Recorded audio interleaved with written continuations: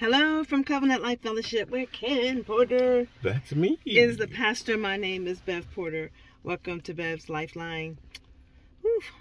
Today's title is, Please Don't Ignore Me.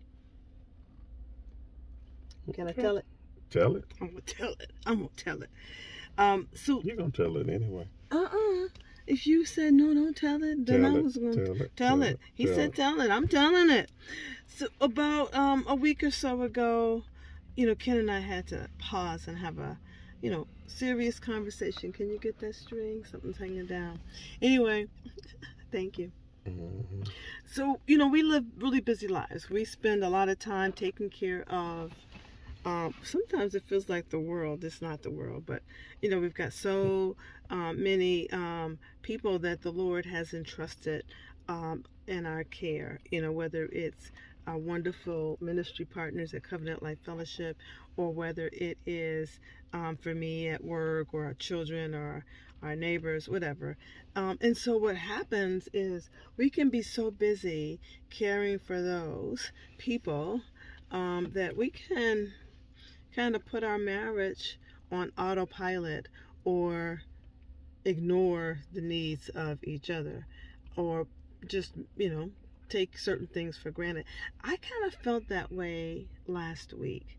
And so I had to, put a little pause on us. And I said, hey, can we have a conversation? And I explained to him, I get it. I understand that we got so much to do and so many people to minister to, but I'm feeling a little ignored.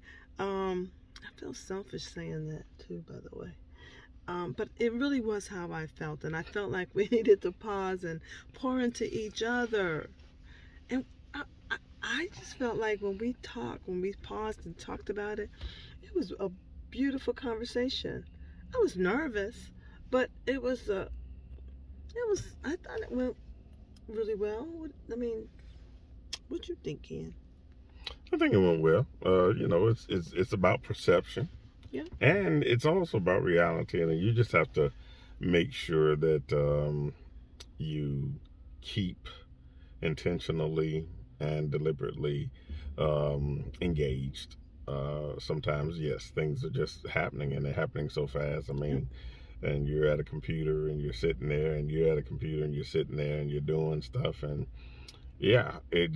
time just goes by. So we had a heart to heart, and things were manifested in us, and so we dealt with it. And it's so important to make sure that whether you feel or not, many times you have somebody who you might be hitting every angle of a love language, but that's just not enough.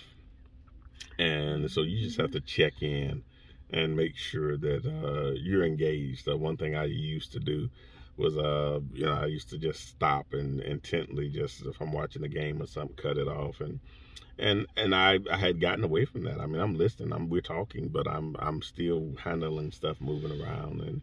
And so just make sure that you're where you're supposed to be. You're there. Yeah. Be where you are. I think the word that you used was intentional. I think we have to just be intentional, because if not, life just gets in the way.